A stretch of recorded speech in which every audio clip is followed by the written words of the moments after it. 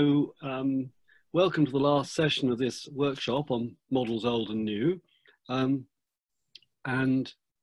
we have glad to have with us Ira Longini from Florida, who is going to talk about the vaccine development. The entire title is there on the screen for you.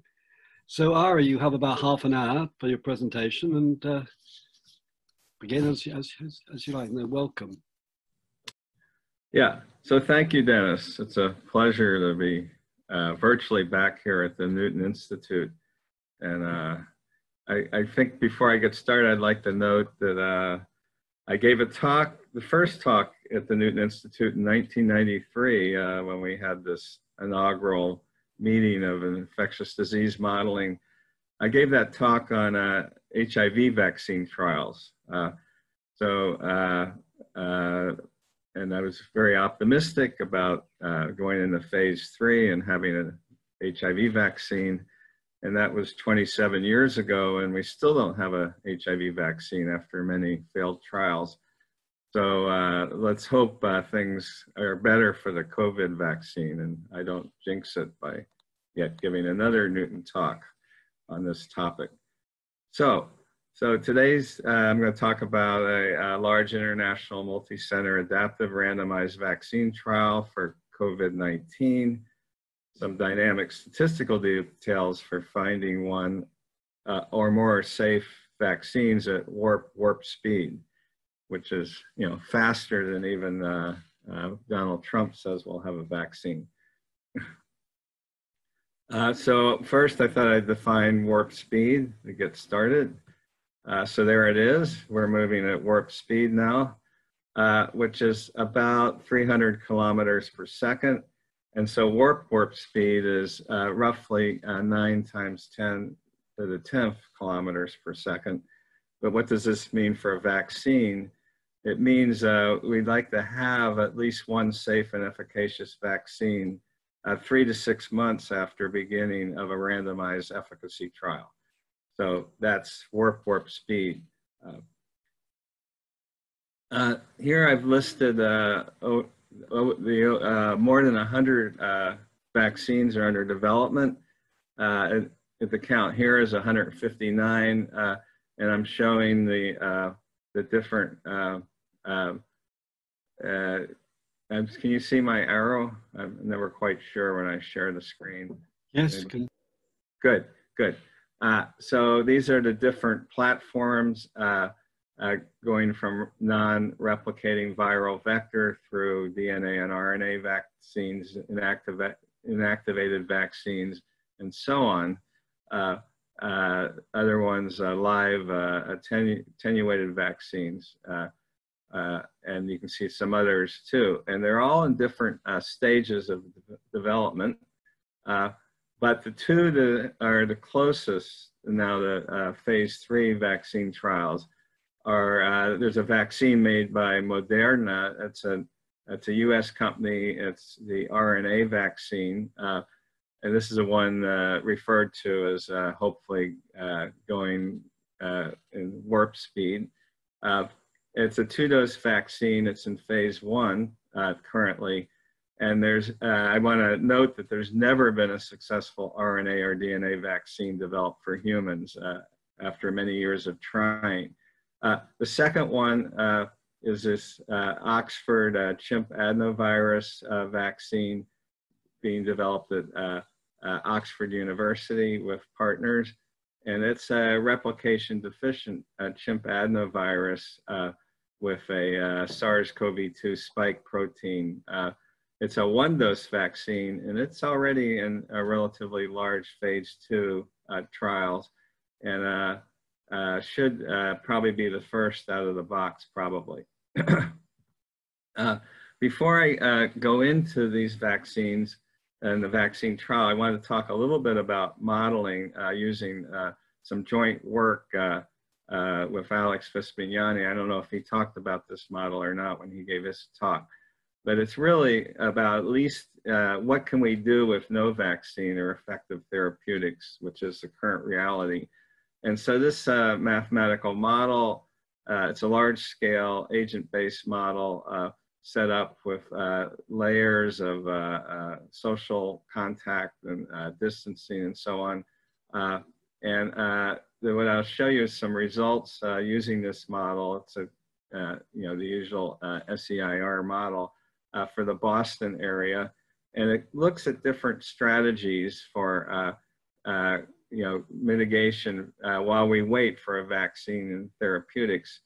And just kind of showing the realities of what we can expect in much of the Western world that's already experienced a large first wave of the epidemic, including Sweden, I should mention. And on the left shows the epidemic as simulated in, and this is Boston, but you can pretty much apply it to anywhere in the in these populations in the West that have had large epidemics.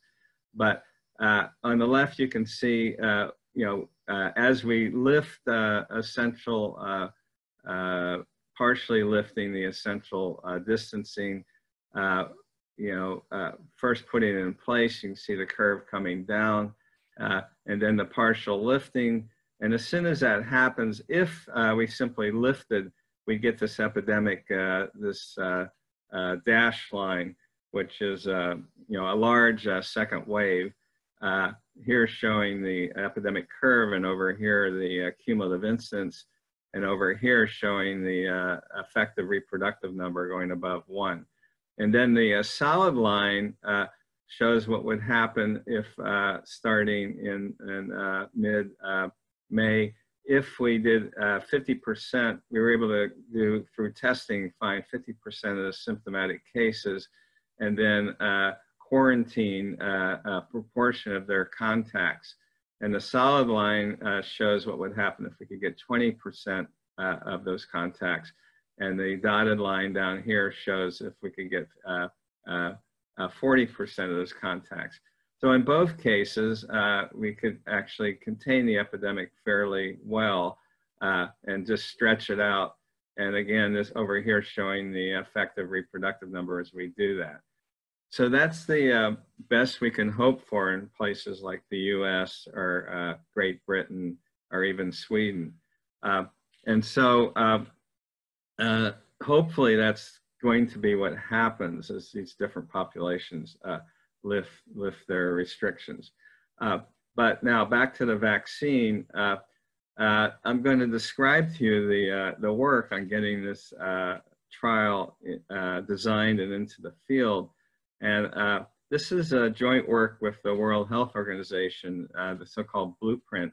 And we published the paper, the group of us working on this, in the New England Journal of Medicine earlier this year, showing basically the framework that we would need for conducting randomized clinical trials, vaccine trials, in the face of an outbreak.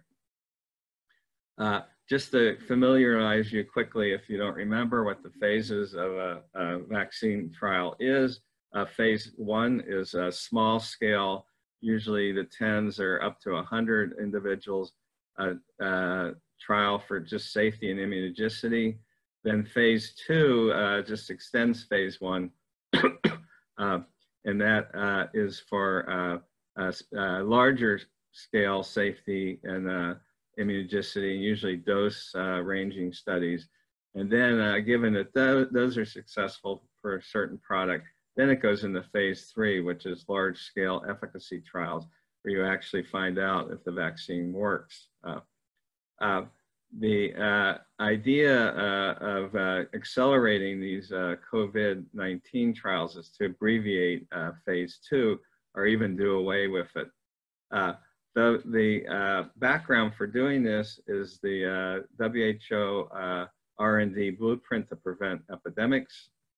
And the blueprint, which I've been working in for the last 5 years, has prioritized various important emerging infectious diseases.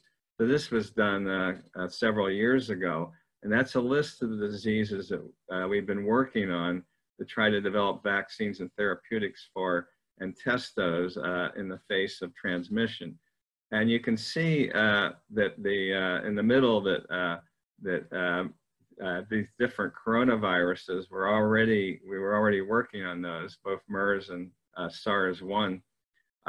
And then down here you can see disease X has always been here, which is an unknown pathogen, which is just emerging, but we don't know what it's going to be. And so, as I mentioned, given all this, at WHO, we've worked on this idea of, we call it a solidarity trial for accelerating the safe and effective COVID-19 vaccines. And there's also one of these for therapeutics, which is in the field now, and also several for antiviral agents to be used as prophylactic, both pre-exposure and post-exposure prophylaxis. So what will this novel coronavirus vaccine trial look like? That's going to be a large international randomized controlled trial with multiple vaccines adaptively evaluated, and adaptively is an important term as we plan to evaluate more than one product, more than one vaccine at a time. Different vaccines will be available or suitable to enter the trial at different times. And for each vaccine, the primary efficacy results are expected within 3 to 6 months of the vaccine entering the trial. The precedent for doing this goes back to the Ebola epidemic of 2014-15 in West Africa, where a VSV vaccine, vesicular stomatitis vaccine, was developed in a vaccine trial in Guinea, a ring vaccine trial, in record time. And this shows the epidemic curve and the timeline. We started, the idea was to get a vaccine trial into the field late in 2014. The trial actually started in April 11th of 2015. We had an answer by July 2nd, 2015. So that was 2.5 months for the phase 3 trial, which is right here, which caught the descending curve of the epidemic.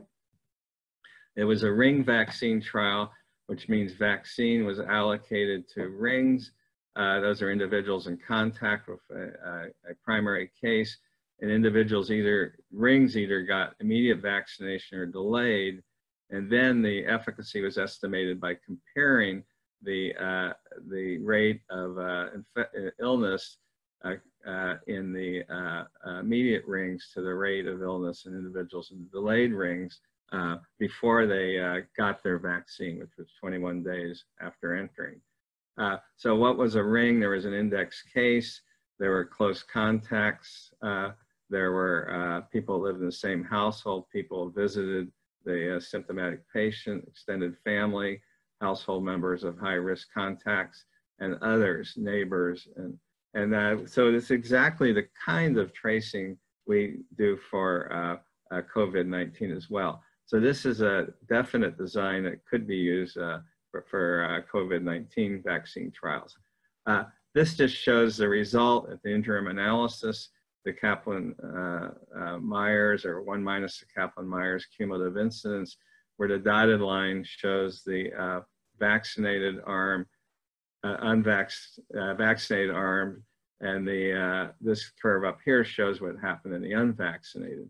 And so the estimate of efficacy, which was the primary outcome for this vaccine, was 100% with this confidence interval and that p-value. That p-value is almost sufficient for stopping the trial at the interim point, but the Data Safety and Monitoring Board decided to stop anyway. As I said, 2.5 months after the trial went into the field. And this was a secondary outcome, which was measuring the overall effectiveness or overall reduction in rings that got vaccine compared to those who got delayed. So this includes both vaccinated and unvaccinated people, and this efficacy was 75%, but the trial was not powered to detect this as a secondary outcome. This was published in The Lancet on July 31st, 2015, The vaccine since then has been licensed. It was used to control the epidemic in the Democratic Republic of Congo, the Ebola epidemic that we just had. Okay, so for the current trial, this is what it's going to look like. So I'm going to show you the statistical details and some of the dynamic details of this design and what's to be expected. So the primary outcome will be laboratory confirmed COVID disease. The trial is set up to detect vaccines that we want to reject vaccines that have a 30% or lower efficacy against those that have higher than 30% efficacy. So the null is 0.3 and the alternative, is greater than that. And the efficacy will be estimated as 1 minus the hazard ratio comparing the vaccinated to the unvaccinated individuals. The secondary endpoints will be, there's quite a few secondary and exploratory endpoints. I should note that all the participating sites will, of course, do the primary endpoint, and then they will also do efficacy against severe disease or death, efficacy against disease for subgroups, especially the elderly, and long-term efficacy against waning disease and enhancement with any alpha that's left over at that point should a vaccine be successful. And we're very concerned about enhancement for these coronavirus vaccines. It's quite possible, but hopefully it won't happen, that vaccinated people, as their immunity wanes, could be set up for more severe disease, and sorry for misspelling disease here, than those who are unvaccinated. Then there's a whole host of exploratory endpoints that all the sites will not do. Necessarily will be infection, shedding, immune correlates of risk, and surrogates of protection.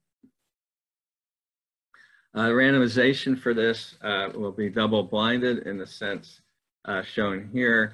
So it's a rather interesting and unusual setup since multiple vaccines will be tested at one site.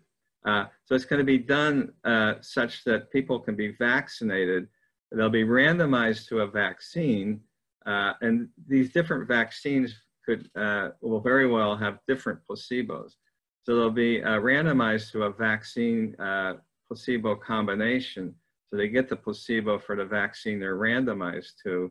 And then for the leader, once they're randomized to the group, then they'll either get vaccine or placebo, their particular placebo, but then the placebos will be pooled for, and everybody who's assessed for efficacy will be assessed against the pooled placebo. So this just shows some time windows. Quickly, suppose the vaccine is, one vaccine's available, then that person will either get the vaccine or placebo, and the matching will be 1-to-1, both for the matched placebo and the shared placebo. Suppose a second vaccine comes in, so there's two. So this shows all the combinations of which individual could get vaccine A, vaccine B, placebo A, or placebo B. So the individual matching will be 2-to-1, vaccine to placebo. But again, the individual shared comparisons will be 1-to-1. And this will be the case when 3 vaccines are present. And we just keep cascading up, vaccinating pretty much if there's K vaccines, then there'll be K+1 randomizations.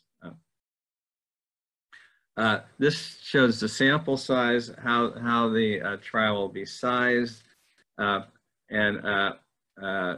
example, if the efficacy had we're designing it for an alternative of 60% efficacy or higher, it would take 150 total events for every pair of vaccine and placebo to get to the N with a 0.2025 one-sided p-value.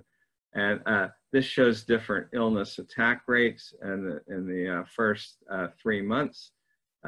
If we could get a 1% cumulative attack rate, illness attack rate, then we would need about 40,000 people, 20,000 in the vaccine arm roughly, and 20,000 in the placebo arm. And we would need this for every pair of individuals. So if there's 2 vaccines, then we would need 20,000 in each vaccine arm and 20,000 in the pair placebo. Okay, so this just shows sample size for different cumulative incidence or attack rates. Trial could be as big as 172,000 if the attack rate was quite low. And then this is for a higher alternative efficacy, but the red is what we're powering the trial for. So roughly 150 events and roughly 20,000 individuals per vaccine arm. Group sequential rules will be used for the interim analysis of this trial. So we're planning for 2 interim analyses for success or futility.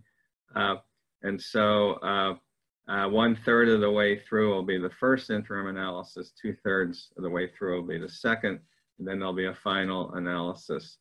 And we're using one-sided O'Brien-Fleming boundaries for alpha spending. And so, for example, and I can't show you these boundaries because they'll yet because they're secret at this point, but you could probably work it out if you had some time.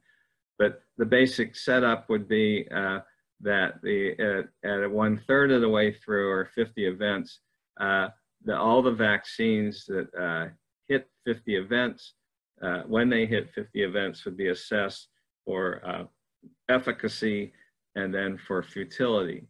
The vaccines that fail due to futility would be kept in the trial, but we will no longer randomize to that vaccine or its placebo. Then 2/3 of the way through at 100 events, and again, this is event driven, so it's different when each vaccine hits 100 events total. That's both in that vaccine and the shared placebo.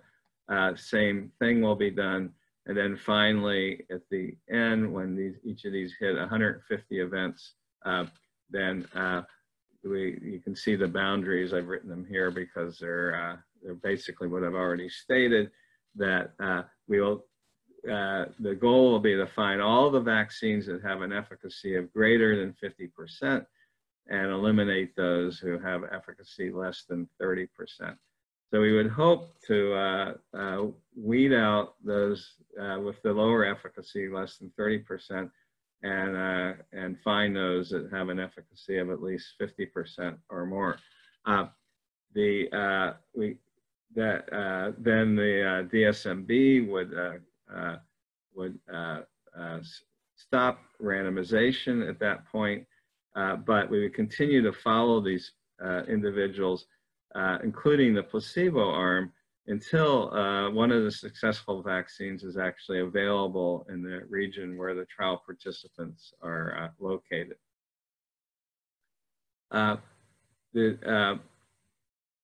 So that's the basic trial setup, and the dynamic, adaptive design and how things will be orchestrated as we go through this trial. How will we select the vaccines? WHO has a special process for doing that. So vaccines are going to be scored and ranked using the following criteria. Safety, no vaccine, of course, will get into the trial unless it's shown to be safe through animal studies and phase 1 data and phase 2 if there's any phase 2.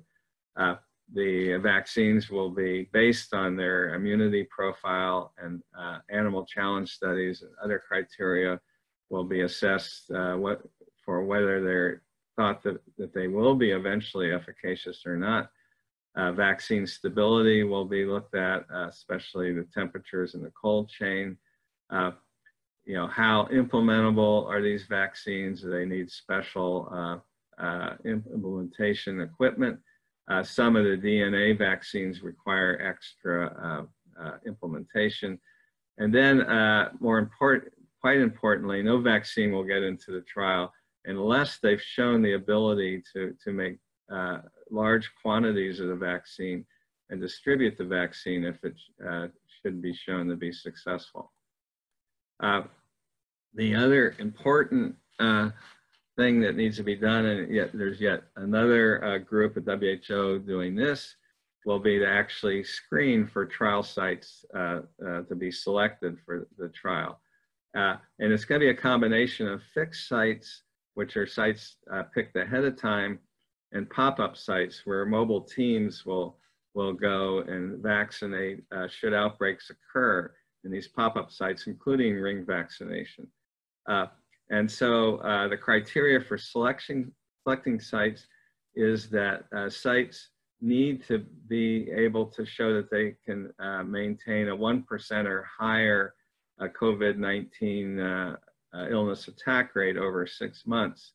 And how will we do that? That's going to be a combination of surveillance for the virus, serosurveys to assess how much immunity is already in the population, and modeling projections.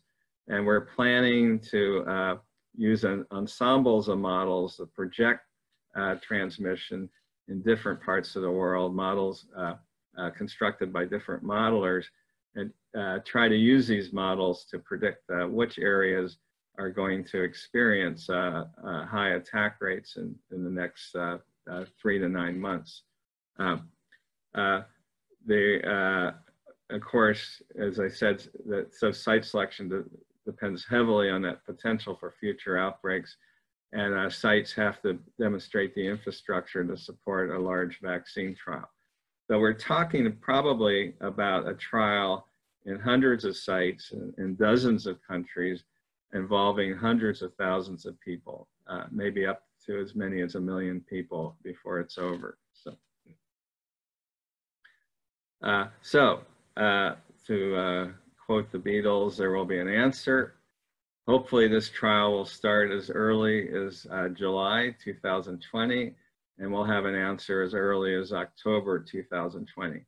There's no reason why this can't happen.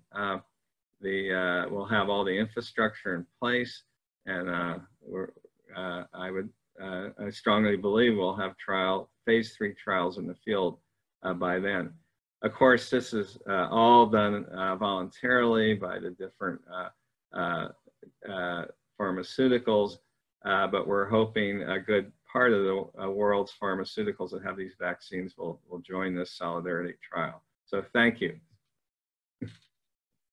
So I was there in 1993 when you were making those projections about HIV. I've never forgotten the lesson of that.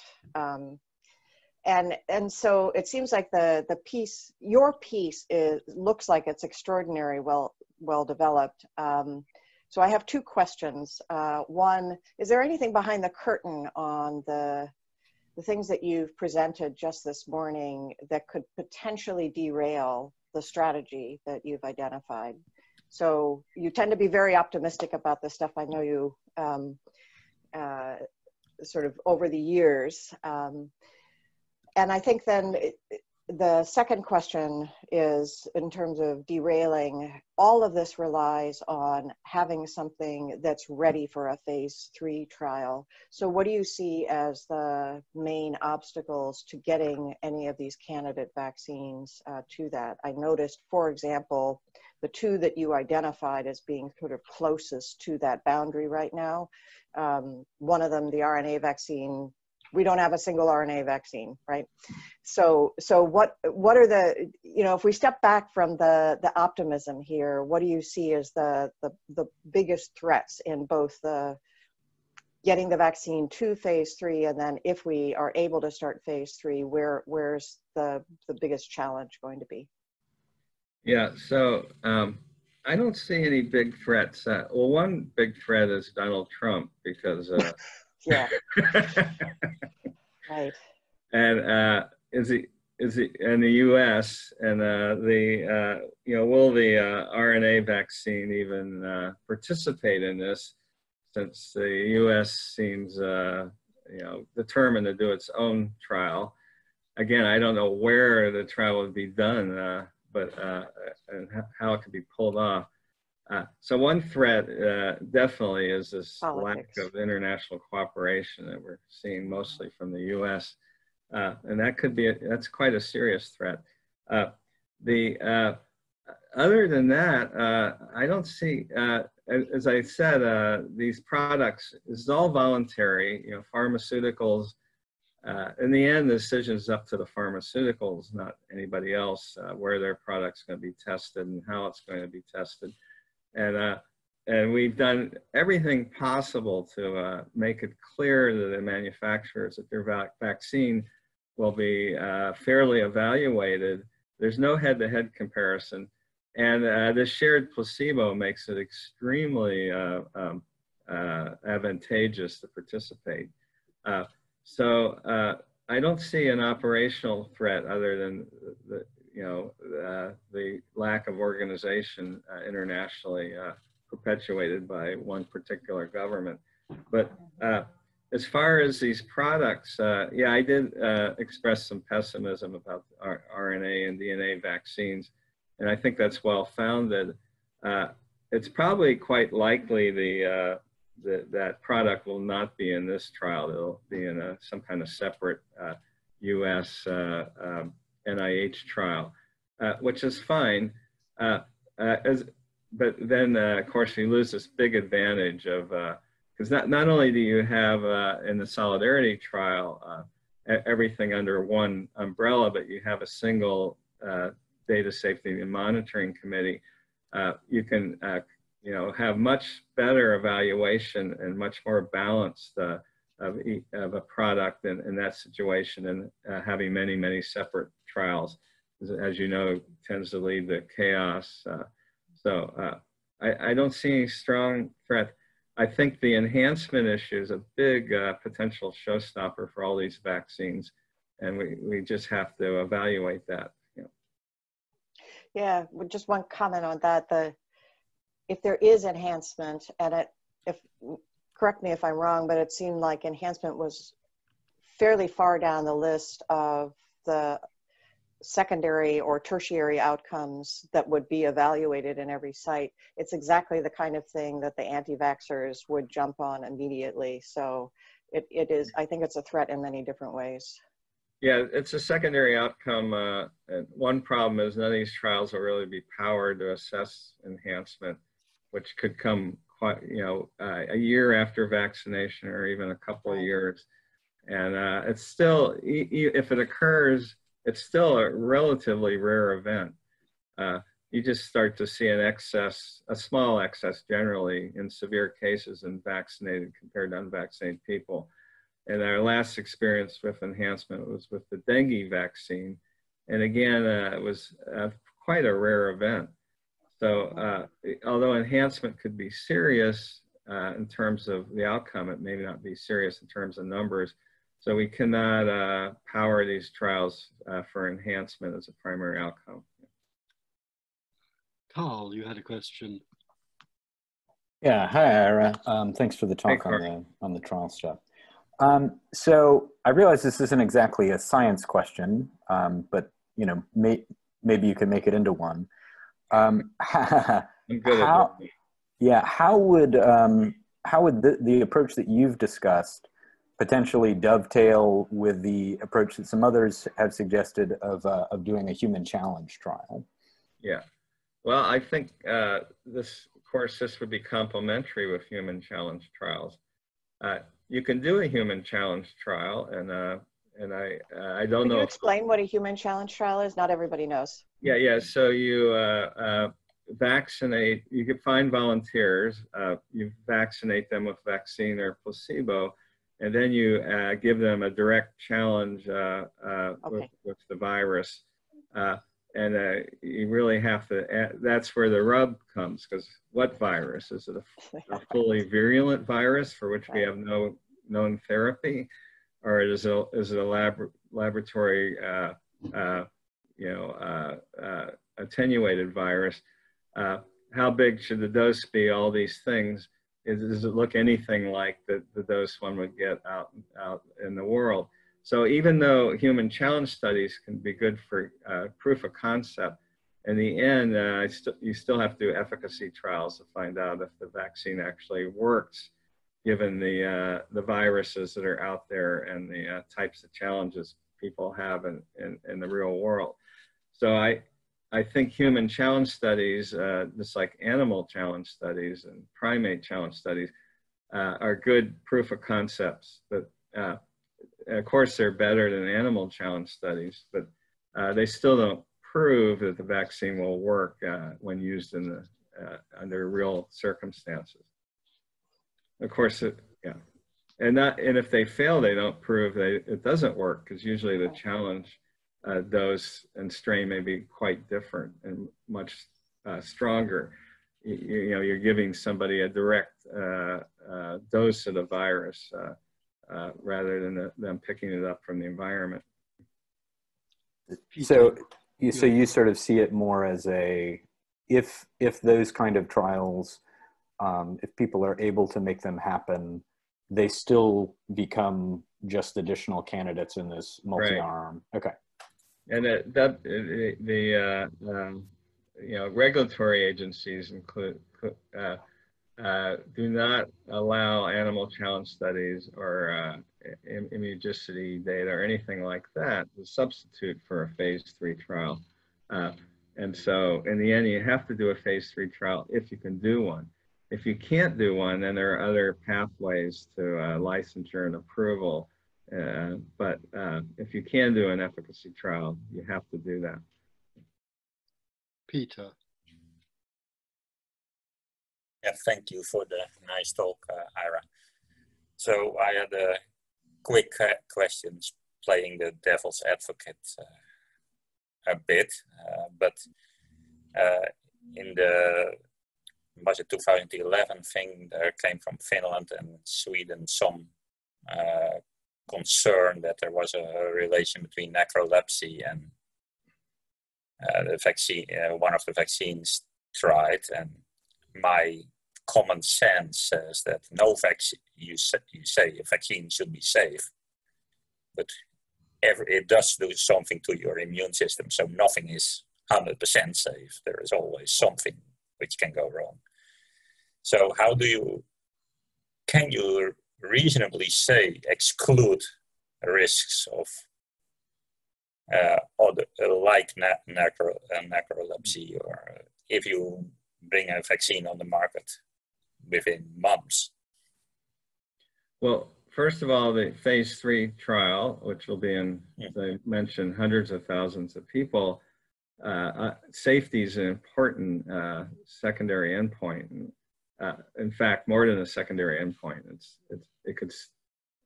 so safety will be monitored very carefully in these trials.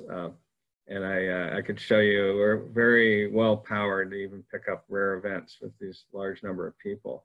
But it is rare events which happen within the 3 months, right?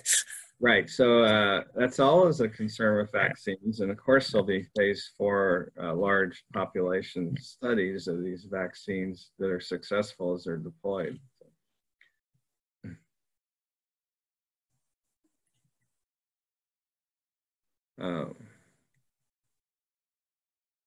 Thank you.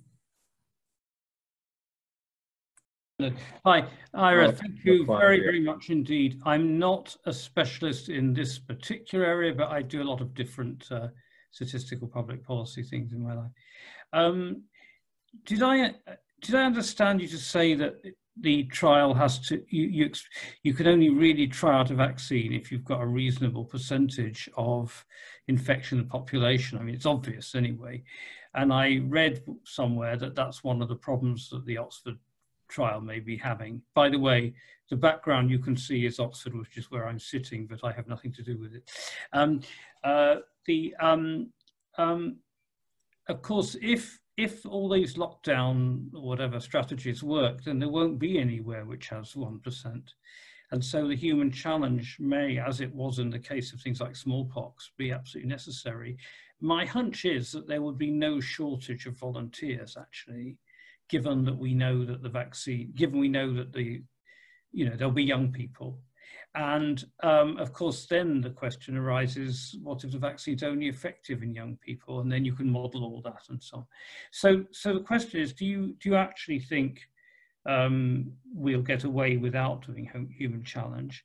And then the second, which is completely non-scientific question, but just curious, if a state governor allows a state to take part in a trial, presumably the federal government can't stop them. But that's another question. Yeah, so with respect to enough incidents, that there are really large epidemics, many of which haven't even reached their peaks in Latin America, in India, Southern Asia, Africa. So I don't think we'll be able to do these trials effectively in the parts of the Western world, developed Western world that are locked down. And it would probably take forever, which is fortunate. The unfortunate part is, as they loosen the lockdown, the epidemics will get bigger, and then we don't know what will happen in the fall. But I don't think there'll be a shortage of populations to do this, and if it starts in July, for example, and we can get an answer in 3 to 6 months. Obviously, if we had to only go with human challenge studies, I don't know. It's a big gamble to make billions of doses of vaccine based on evidence from human challenge studies. But if we had to, we have to, and we'll probably do something like that. And then I don't think in particular regions of countries, it's really a local decision whether to participate in these trials from the WHO point of view. It's a regional, local decision. So I don't think, these locations would need permission from the national government. Yeah, I mean, good luck. And thank you very, very much indeed for a very interesting talk. And the sooner we get on, in fact, I'm wondering whether at the age of 68 in good health, I would volunteer for a human challenge study. Yeah. And other people in the Zoom chat will say, Bernard, don't even think of doing such a thing. So thank you. Yeah. Thank you. Thank you. I would mention, I think someone else also brought it up, that these trials will be big enough that we will certainly get efficacy data in the elderly, although we're not going to target the elderly for these trials. Don't you dare call me elderly, I'll log off immediately. Thank you.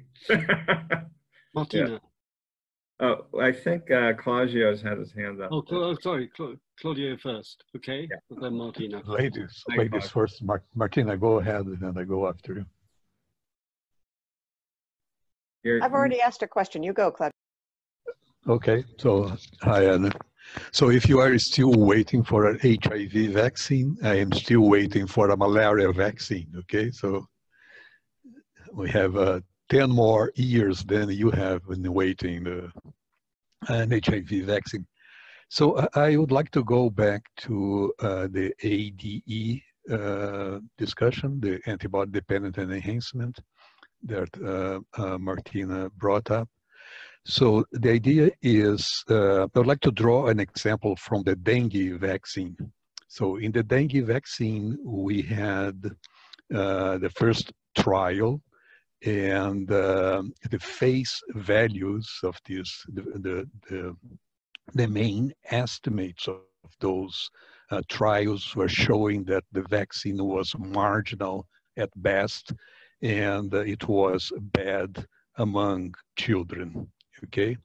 Then came a second wave of work with modeling the strategies to use the vaccine, and the main outcome of this exercise was to recommend vaccination.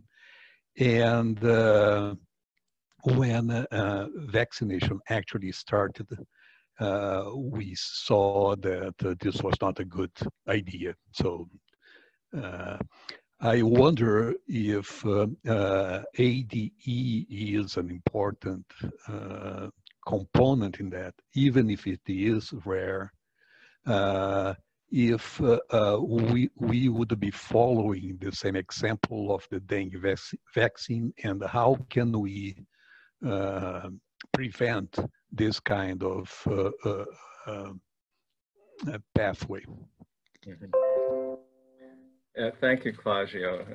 And I've been a part of that dengue story from the beginning as well. Went through all that.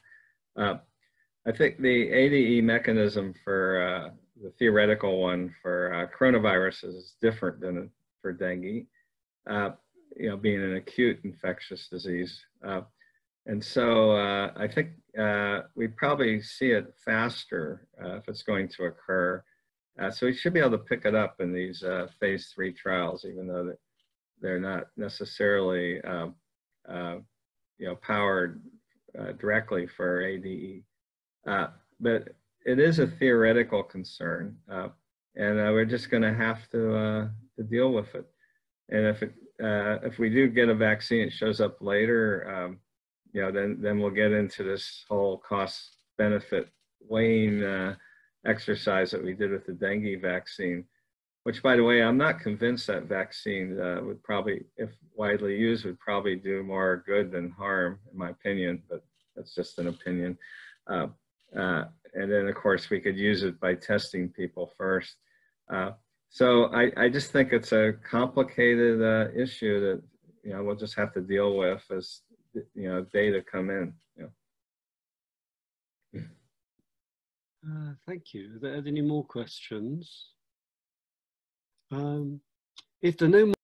Oh, Martina has one. So I find it interesting that the idea is to potentially eliminate the phase 2 part of the trial sequence, which is safety and dosing, right? If I'm not mistaken. Do you think this is only when we need to go warp speed, or does this suggest a more general approach to shortening the pathway by evaluating safety rigorously at steps 1 and 3 as well, so you don't need a separate step? Yeah, it's clearly part of the warp speed. We need a vaccine quickly for this virus, and also maybe it could be a new paradigm if the phase 3s were huge, like these may be, so we could pick up a signal maybe in the first 100 or so individuals vaccinated if there is a safety signal, and originally, the protocol did have that built in, that we wouldn't assess efficacy in the first 100 or so vaccinated people. But we dropped that because it just became too complex to, you know, compare all these vaccines with this burn-in period for safety. But yeah, it has to do with speed. We're willing to sacrifice a bit for safety for the speed. Any more questions? If there are not more questions, we should thank Ira very much. And I understand you have a busy, well, it's a morning where you are, but we hope you'll engage with the program during the coming months. So thanks very much for coming today and speaking to us. Thanks, Ira. Okay, thank you, everybody. It was a real pleasure and great to see you all again, many of you.